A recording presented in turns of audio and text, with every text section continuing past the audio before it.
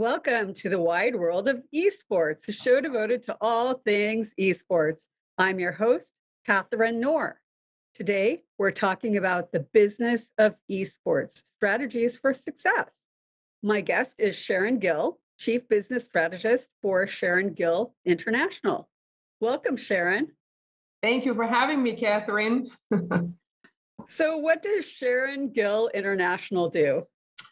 Well, we are a coaching and consulting company. We work with leaders and entrepreneurs to help them with strategies, their vision, mission, team dynamics, human dynamics. We help them really to get their company from one level to the next level. And so I work one-on-one with CEOs, and I also work with their teams, their leadership teams. And it's really fun and challenging at the same time, and it's my life's work right now. So what's really interesting to me is for the past 2 years, I've been interviewing many business founders, CEOs, owners in esports and gaming industry. And I've noticed that many of them started their companies during COVID. Have you noticed that? Yes, yes. And it's so funny. We haven't heard a good side of COVID, but there were a lot of millionaires made in COVID, actually, because many people went online. And so it was almost like a great equalizer, right? Because everyone was starting over. So even if you were a established company, you had to relearn the rules online. So a lot of new companies came online. And yes, it's been a real uptick in businesses, yes, since the last 2 years. And a lot of companies have been successful too. Sure. And so how much work are you doing with esports and gaming businesses? Well, I came online with ESTA in 2020 when the COVID happened. So Megan Van Petten, the founder of the Esports Trade Association, actually hired me because she also ran the Van Petten Group. And so they were just getting online as well. And a lot of companies were trying to figure out how to pivot to virtual. So Megan hired me to help with team dynamics, leadership strategies, strategic direction. And it just so happens that one of her main clients, which was ESTA, Esports Trade Association. So I came on board and I helped to establish the first official board vetting, board training, help with a strategic plan, help with their first event. And so that's how I got into the whole esports business. It was through that job, through that hire from Megan Van Petten. So, and then through your work on that, have you been helping esports companies with their business strategy? Yes.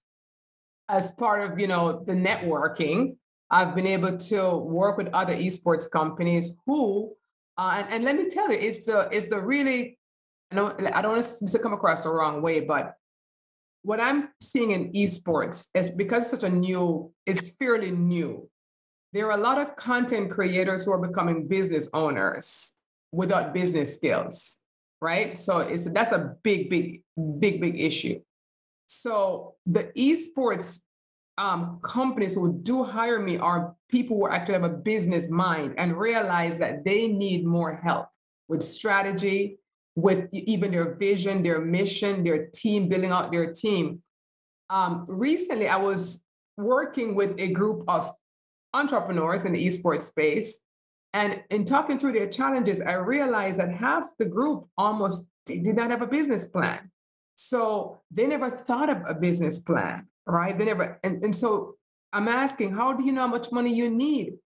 They're just guessing. So I'm seeing this challenge in the industry where great ideas are being formed into companies and into businesses, but there's no business savvy. So that's where the opportunities are for people like myself. When folks get funding, maybe the investor wants to know what is your strategy. That's kind of how I get hired, because I have to have them build out their strategy, build out their team, build out their leadership skills, et cetera. So one thing that ESTA has is in their conference, and I talked with James Hess about this last week, is the elevator pitch. And so the elevator pitch they have to provide some of that business acumen and the numbers and kind of like what their goal and strategy is. Do you help them Absolutely. with that? Yes, so the elevator pitch is actually my baby. So I facilitated a workshop last year and this year as well. So, and this is a tremendous benefit that EST offers because it's offered free to members, right? So what I do through this eight sessions, 8 75-minute sessions, and I work with them to get their pitches from 15, 20 minutes to 2 minutes. So we refine and refine and refine and refine until they get to the bare essence of what they're looking for, who they are, what are they trying to do, how much money do they need, what's the story and their why behind it. And it's a really cool exercise. But in doing that, yes, I have to figure out, do you have an executive summary? Most people never heard of that.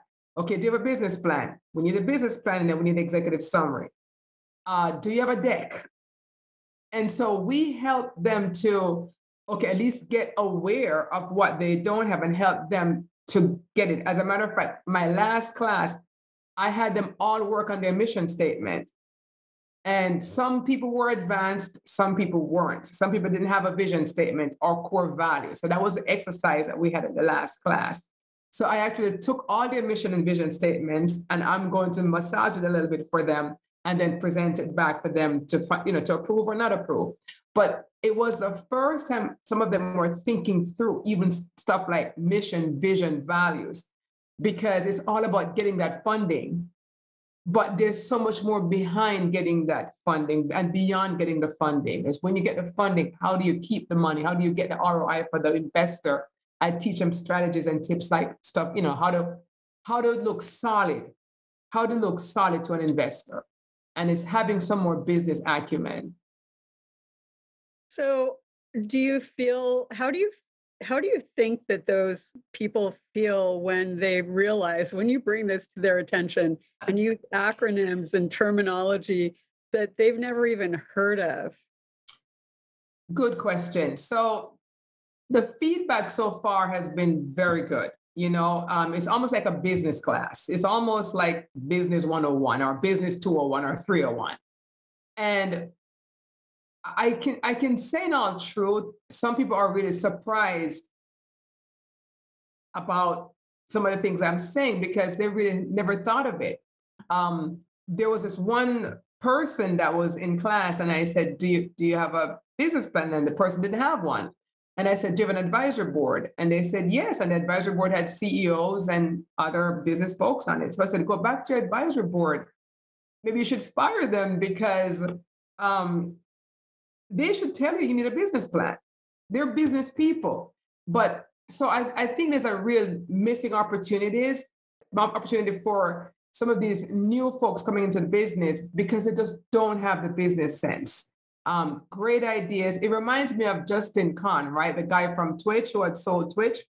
And he gave this story, Catherine, about how after he sold Twitch, he thought of opening another company because he wanted to be a unicorn or a CEO. He wanted to be a CEO that badly. So he got $75 million in investor money. And in the end, it all failed. And he wrote this long letter on Twitter explaining why it failed. And in a nutshell, he said, I'm a content creator. I wanted to be a CEO, but I never had the knowledge. And I really burnt relationships, burnt people, burnt investors because of his own personal ego, right? Of wanting to be a CEO, but not having the CEO material. And so he said, I'm a content creator at heart. And I find that a lot of esports businesses they have great ideas, but they're missing the business skills. And that's where my opportunities are to help them, put the both together, get the business skill, match with their creativity and their creative ideas. And so, besides what you've mentioned so far, what tips would you give to an esports or gaming business for them to level up? Well, first thing I would say is if you look at your on your team, right? If you have a team and there's no one on your team with a strong business sense, I think you should get that person on your team. If you want to invest in yourself, if you think you have the bandwidth to both, you know, be the creative piece and also run it, then get a coach or a consultant. Get involved with companies like Esports Trade Association because we have educational programs, we have, we have great networking, great connections. Get into a network so you can brainstorm with other people in the industry and maybe how they're doing running their businesses, get some tips and strategies. Don't be a solo operator because sometimes you don't know what you don't know. Right. And so I would say get in community, get into the esports community because you don't know what you don't know. But most certainly, if you're not from a business background, you are missing. You are missing. You may get funding, but you won't be able to keep the funding. You know, that, it's kind of interesting that you say you don't know what you don't know. And that also brings to mind this idea of being coachable and having an open Yes. mind, listening to the coach. Because I would think that if you work with a client and they won't listen to you or they argue with you, that doesn't help them that much. Great point. So before I work with anyone, they fill out a 15-page questionnaire. I do because I want to know if they're coachable, Katharine, right? So before I engage with any client, I have a discovery process. So we do a 30-minute call and we really talk. And I get to hear what your big issues are. But the problems are always in the granular. So my 15-page questionnaire gets to the granular. I ask about their weaknesses, what's stopping them from success. What about their mindset? I get into a lot of stuff, personal stuff, because we take our whole selves to work, to our companies. So I want to get to know who you are. And that's where we start. We start at the base. Mindset. Are you an entrepreneur really at heart? What kind of leader are you? What are your values? Because you're going to run your organization based on your own value system. So we get into all of that. What's your belief system? What's your vision for what you're doing? Why you're doing it? What's your why?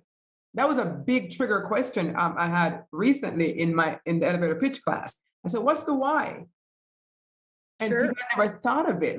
So they gave me, when I first asked the question, they answered what the mission was or what they did. I said, that's what you do.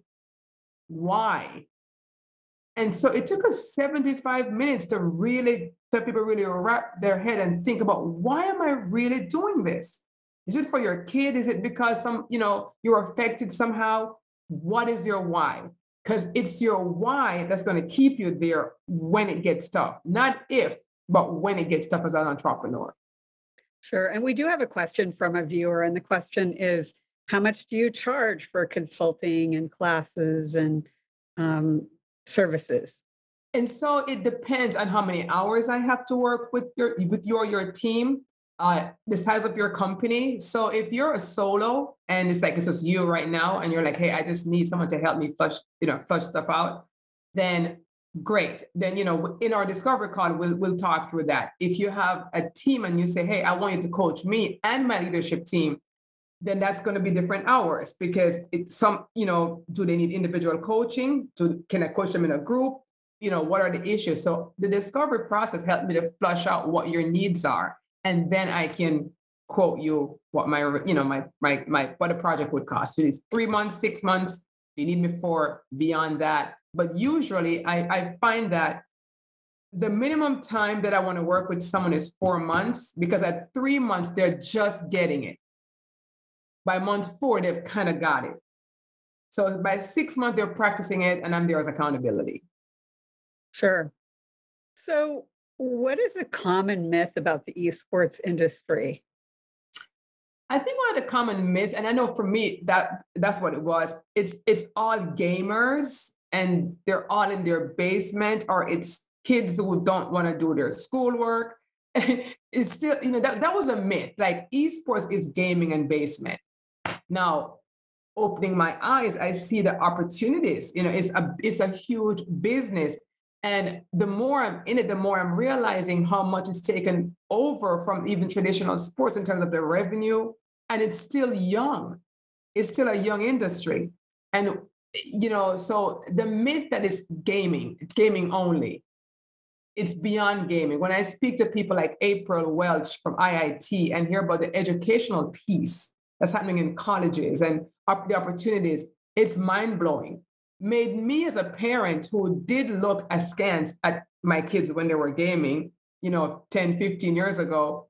Now I have a granddaughter who's on Roblox, but now I don't look at it as negative as I did when my own kids were growing up. I'm seeing it as, hey, it could become a career. It could become something else. So esports is not just gaming and in your basement and the loser thing. It's now really an established business and an established industry, and it's going to go really far with lots of opportunities for everyone. It's a big tent. Sure. Yeah, the ecosystem is huge, and I've learned that from all of the amazing guests that I've had on my show, from a doctor, a psychologist, to you know Jeff Weiss of Esports Circus. Jeffrey, Yeah, one of my favorites. One of yeah. my favorite guys. Yeah, and you mentioned April, and she was on my show about earlier in the month. She was on for Star Wars Day. So, Wow. yeah, and there's so many educational, scholastic pieces, and then the one thing that people think of the gamer, but they don't think of that huge ecosystem that surrounds that gamer and what the potential is. I mean, whenever you have an industry, you need accountants, you need Yes. people that service them, people who provide the office supplies and technology, creators. So, Lawyers, you need lawyers, lawyers, you need, absolutely. coaches and consultants. I mean, it's so huge. It's a really huge tent. If you're on the outside looking in and saying, that's for the game. No, we need lawyers, you need, financial people. I mean, we just had that symposium with Morgan Stanley. They're getting into the esports, arena. So it's a huge, huge opportunity, and it's still fairly new, fairly young. Sure. And I'm a member of the Esports Bar Association, so I can tell you that there's a lot of attorneys that are into it. But I'm the niche that I ultimately will have, but it's kind of not, they're not ready for it yet, is mediation and Mhm. arbitration, because I feel like whenever you have an industry, you need people to help you solve problems and mediate disputes. But I don't think that it's quite there yet, but I'm ready. That's good. That's a good area. That's a good niche for you. I think that would be great. And I think it's coming, especially with the business that I'm seeing now. It is coming. So give it Sure. another couple of years. Yeah, yeah, just a little early, but I'm ready for that. So, Yeah. what is one thing people don't know about the esports industry? Well, I think, like we just said, that it's bigger than they think. It's not just isolated to gamers, that if you are, what John Davidson would say, non-endemic, the non-endemic folks, are as important as the endemic folks. I think they need each other, right? So we have what they call the people who are like the real insiders. And I would consider myself maybe previously an outsider, but Sure. us as outsiders, like, the lawyers like yourself, myself, consultants and coaches, man, there's a real big pie. And I even look at it in the coaching space that, gee, I wouldn't have, there's more business than I could even, handle. So there's a lot of space in this industry, for the non-endemics to really get involved and plug in and learn and embrace and adapt to. Sure. And so, what's the most important lesson that you've learned over the past couple of years? I think for me in business, it was, you need to be agile. I saw what happened when the pandemic happened. Companies like ESTA, Van Petten Group, they pivoted really quickly online. Megan, she hired coaching quickly, and they adapted and, real quick. And I saw other companies really struggle with being agile, with being nimble. And it showed me how you have to be prepared for anything, you know, and that don't get too comfortable with what you consider to be the norm. Because what is the norm now? The norm is being redefined almost every 6 months. You know, is it virtual? Is it hybrid? Is it, back to in this? You need to be nimble, and that's the biggest takeaway. I just saw what happened when companies weren't nimble, when they didn't embrace technology, when they were still waiting for the norm to come back and didn't act quickly enough, didn't prepare their teams for what it's like to work in a virtual environment. Big mistakes were made there. Big mistakes. And trying to play catch up for a lot of companies were too late because they lost their employees in the Great Resignation, who went to other companies because of they were more agile, they were more flexible with the hours. Flexibility became huge during COVID. And if companies weren't really willing and ready to change their mindset about how business used to be done and now how it has to be done, those companies really lost out. So that was the biggest takeaway I saw for the last 2 years. It's interesting that you talk about this change so recently. And I have a pretty huge business and other, a big library, let's just say. And I look at my books and I think, if they were written before COVID, how relevant are they? And do you when you think about like business books or books, do you have any that you would recommend that would stand the test of time, that you think would be helpful to this audience? Yes. So there's a couple.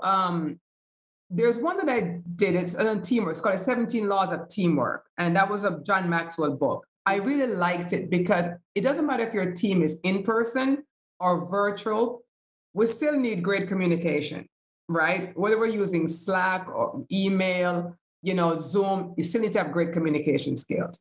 You still need to collaborate with your team.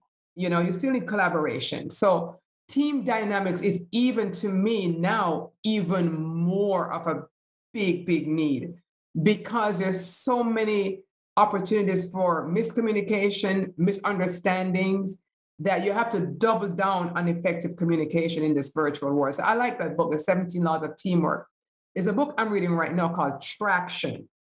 Traction. And it's about how to tie your business really into results and how to give everyone ownership. I really like it a lot. It talks about scorecard, having a scorecard, having everyone in the company responsible for some number, whether it's a financial number of calls, number of customer complaints, number of whatever, but getting everyone on your team responsible for some number in your company. I'm really learning a lot and I'm passing that on to my clients as I go, because I can see the benefit of just having, what's going to give you traction in your organization. So all these things like, how you deal with issues, how do you deal with financials, how do you deal with, goals, how do you deal with working in 90-day, slots. It's just, I'm really enjoying that one a lot. Traction. Good to know.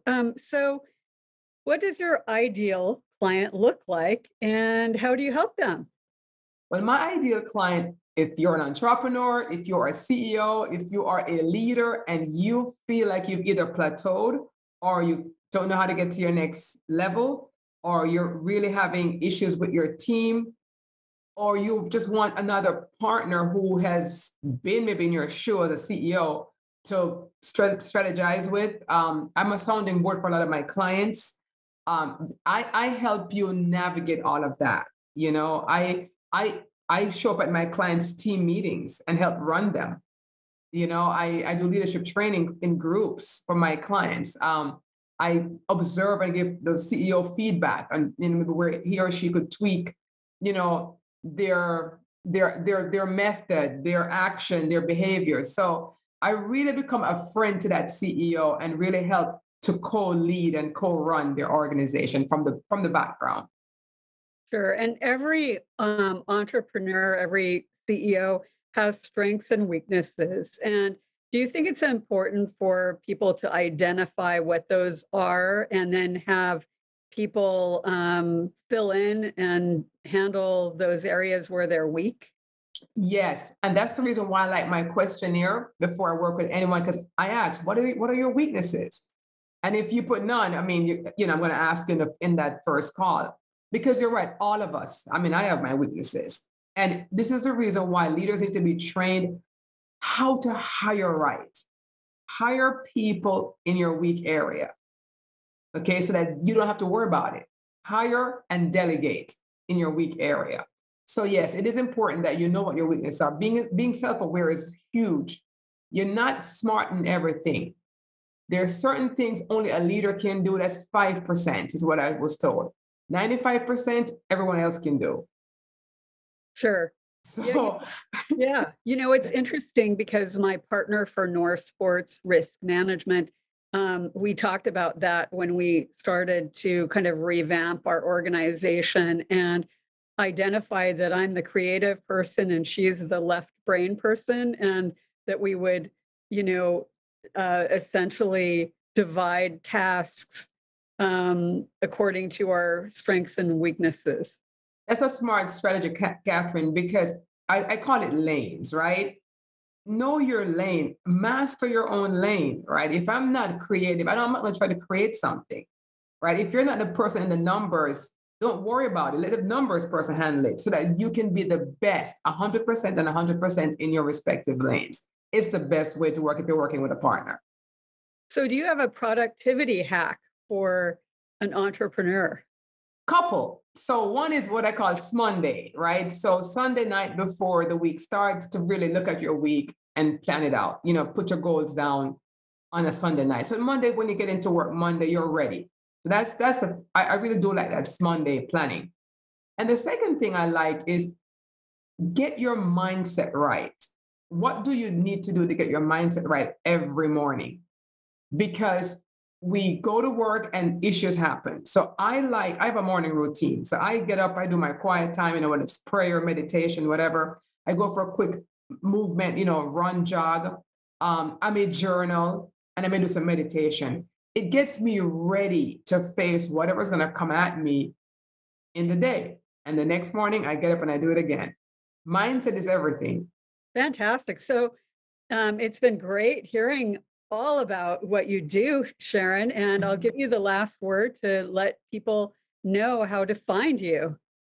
So I'm on LinkedIn at Sharon Gill International, and I'm on my website at Sharon Gill, my first and last name.com. And I'm available for a discovery call, free, 30 minutes, anyone who has an interest.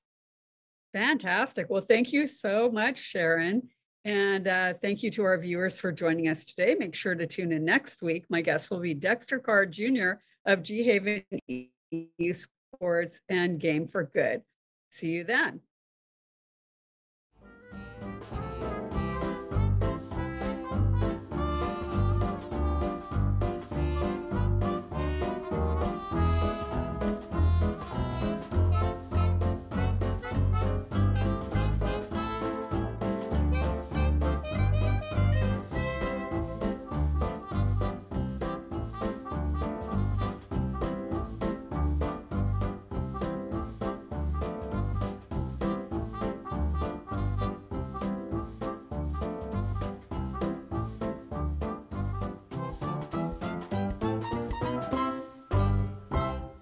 Thank you so much for watching ThinkTech Hawaii.